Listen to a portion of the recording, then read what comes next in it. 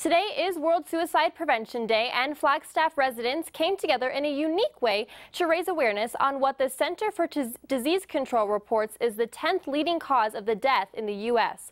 Colleen Sikora joins us live at the Birch Avenue Tattoo Shop. That's right, Sierra. And down here, they're inking $20 semicolon tattoos. Now, semicolons are usually used as a punctuation mark, but here they're being used to raise awareness. Ready? Yep. I hope that people ask me about the tattoo because that's the point. Sarah Steen came out to get her tattoo in hopes of bringing attention to the disease. It shouldn't be taboo. It's an illness, just like any other medical problem. Steen lost her nephew to suicide and wants to show love and compassion to others struggling. And we miss him every day.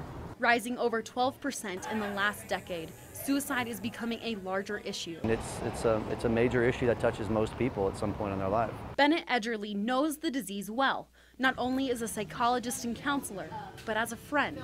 I actually have lost 6 different friends to suicide. The semicolon, traditionally used by authors as a sentence that they could have ended, but decided not to. It's been embraced by the suicide prevention community as a symbol of hope and solidarity. If you're out in the community and maybe you're feeling not so great and you see somebody who has that semicolon tattoo, that maybe that's a safe person that you could know that, you know, they understand, like they would be willing to have that conversation with you. Priscilla Brown is the co-founder of the Flagstaff Semicolon Project, hoping to create a dialogue, raising awareness on suicide in northern Arizona. Help people in the community become more comfortable with maybe talking about suicide, maybe being willing to, you know, check in with people.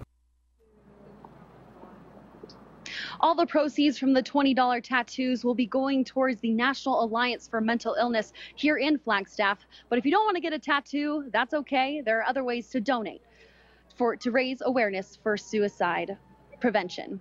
Reporting live in downtown Flagstaff, Colleen Sikora, NIZ Today.